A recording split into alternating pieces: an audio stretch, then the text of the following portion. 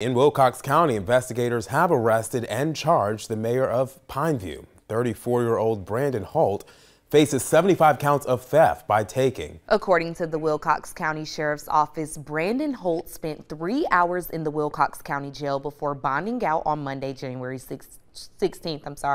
Holt was arrested for 75 counts of theft by taking. The mugshot on your screen now isn't his most previous mugshot, but it's from 2022 when he was arrested another time on theft charges in Bibb County, according to WMAZ in Macon.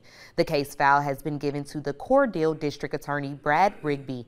We're still working to see how much money Holt is accused of stealing and what consequences he'll face. I reached out to the city of Pineview for comment on these allegations, and they declined as this investigation is ongoing. Joining us tonight, new information on a story we first reported Monday. Warrants show Pineview Mayor Brandon Holt took nearly $65,000 from the city using a payment app. Those warrants say he did it over 75 different transactions for a few months. I spoke with dozens of people here in Pineview. A few of them have actually met Mayor Brandon Holt, and they say he's a pretty nice guy. But the one thing people kept telling me is they're hoping this isn't true, because $65,000 is a lot to bear for a town of only 450. He's always done right by me.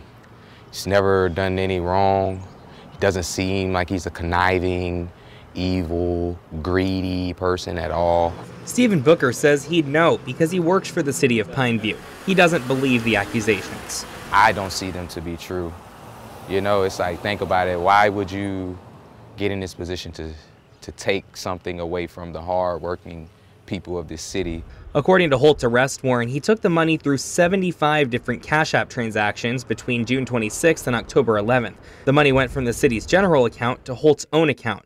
Shane Leverett says a lot of people in town are talking about it. Well, you know, in a small town, you hear everything. I mean, we've heard, you know, $120,000, $140,000, you know, and so I mean, it's just, you know, he deserves his day in court just like everybody else. Leverett says he doesn't know what to think, but he does worry about Holt's and the town's safety. According to Holt's Facebook page, he was the victim of an August drive-by shooting in LaGrange. What if somebody strikes again and, you know, somebody's caught in a crossfire?